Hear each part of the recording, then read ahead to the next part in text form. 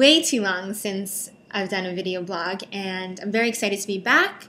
More importantly, very excited to be talking to you today about a topic that comes up often with my clients, amongst friends, amongst family, is cravings, food cravings, and what the heck to do about them. So I've compiled a little list of some foods that I want to talk to you about. So let's get to it. First, we're going to try to satisfy all the sorts of cravings out there. No, not like that. We're going to try to satisfy all sorts of food cravings out there in terms of satiating our taste buds in different ways, and the different senses that we sometimes want to have, whether it's sour, sweet, crunchy, salty, what have you. So we're going to address them. You're going to have them. Write these down. You're good to go. Cravings will be met. Okay, first and foremost, we have the feeling of comfort. How often do we crave comfort food? Often, a bowl of comfort is found in some sort of carb, usually a highly refined, highly processed carb of sorts.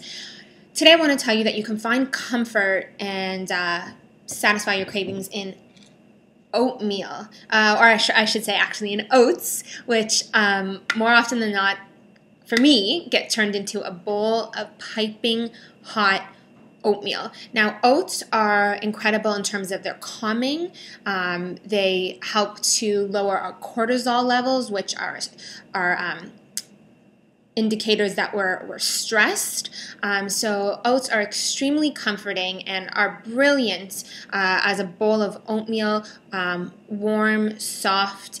Add whatever fruit of your choice. For me, I like to warm up some blueberries in there, a little bit of cinnamon, and some maple syrup. Really comfort in a bowl. Meet your craving for comfort.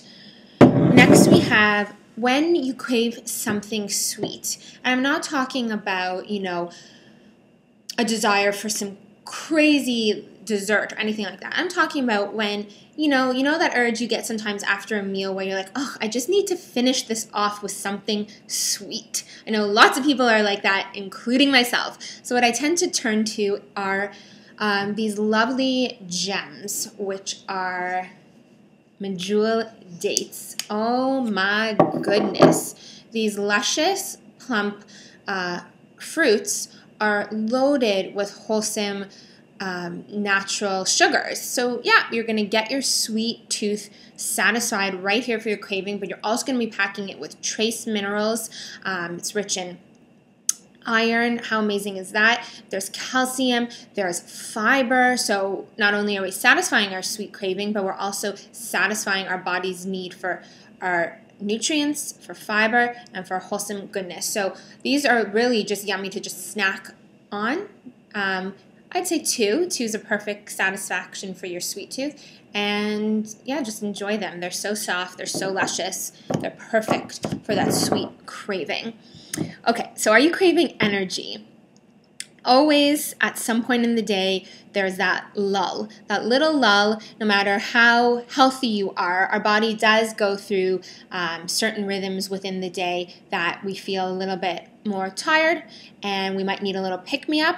First and foremost, actually, before I tell you about the craving, satisfying the craving for energy and telling you what it is, I'm saying maybe opt for a glass of water, a nice purified filtered water, before you reach for something to sustain you energy-wise. You might actually just be dehydrated. But if you're doing good and you're drinking fluids throughout the day and you still feel like a little bit of a slump coming, cacao to the rescue. Cacao is chocolate in its purest form. These are cacao nibs. Otherwise, these have an inherent sweetness to them as well as a little bit of bitterness. It's kind of similar to a coffee bean, but still that hint of chocolate. So this is highly energizing, a natural stimulant, let's say. So please, if you're craving something energizing, do not reach for Red Bull or any of those power drinks, and instead reach for a beautiful handful of cacao nibs. Okay, how many of you, sorry, I just shook the table here. How many of you crave something juicy. You know, just that your mouth is feeling a little parched, but you're not thirsty. You just need something to, I don't know, liven it all up. I'm a big fan of the grapefruit. This beautiful, beautiful citrus specimen is delicious morning, afternoon, before a meal, throughout the day. At any point, really, I can crave a grapefruit. And there's just something about how loaded with juice it is. Also, at the same time, it's sweet and sour. It meets all those cravings actually in one. But if you're craving something juicy, grapefruit is excellent, loaded with vitamins. So particularly at this time of year, for those living in cold climates, when you're feeling deprived of whether it's the sun or warmth or something comforting, and you get that all in the grapefruit, and it's just loaded with vitamin C. So grapefruit is great for that. Okay, crunchy. Crunchy is one of those, I don't know, from the earliest ages as a kid, there's something that you like, that crunch factor in food. And people tend to reach for, when they're craving for crunchy, they tend to reach for chips. Chips are they're empty calories, really. Yeah, you may be able to grab a bag here or there of a low-fat variety, low-sodium variety, what have you. But at the end of the day, they're just a generic, poor quality potato. Don't get me wrong, I don't hate on the potatoes. There's some good, more heirloom varieties of potatoes out there, but let's be real here. The potato chip bags that you usually find for your satisfying your crunchy craving are not the healthiest. However, I recently stumbled across this company that I love, love, love, Danielle. Danielle makes amazing veggie chips. Here I have the sweet potato variety.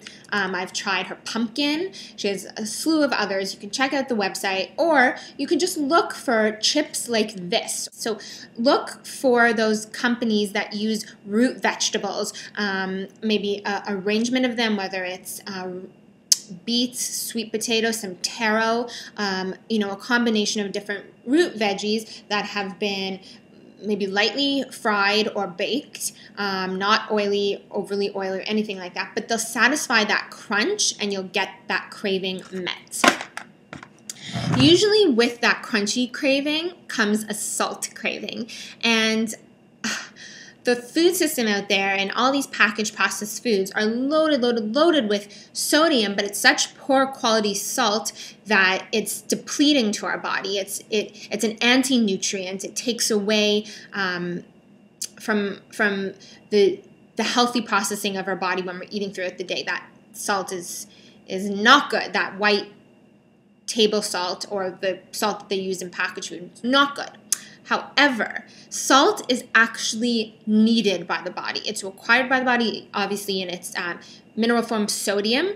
But salts from the earth are divine. There's so many amazing, high-quality salts out there that in small amounts, so don't get, upset if I'm recommending a high-quality salt, because I get it. It is more expensive than a white table salt. However, a little bit goes a long way. I'm telling you, it's potent, powerful stuff. So if you're craving salt, have something like this on hand. This is pink salt, Himalayan pink salt. My favorite salt by far to use. The flavor is unreal. It enhances so many dishes with such a small amount. Your body gets that sodium that it needs for proper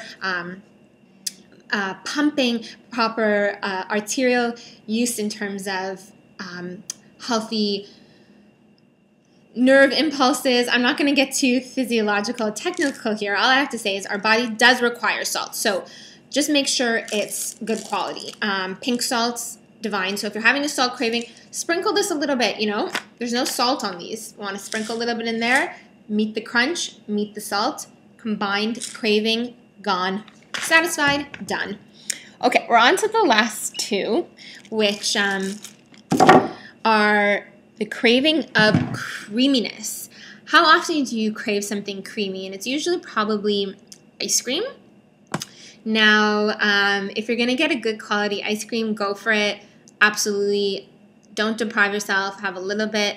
It's all good. But if you're craving something creamy, but you also want something more wholesome, I say yogurt is a better way to go. So associate something creamy with yogurt, and you're good to go. So I don't eat cow's dairy. I don't digest it well. Lots of people don't. But I'm one of those people who are very open to alternative forms of dairy.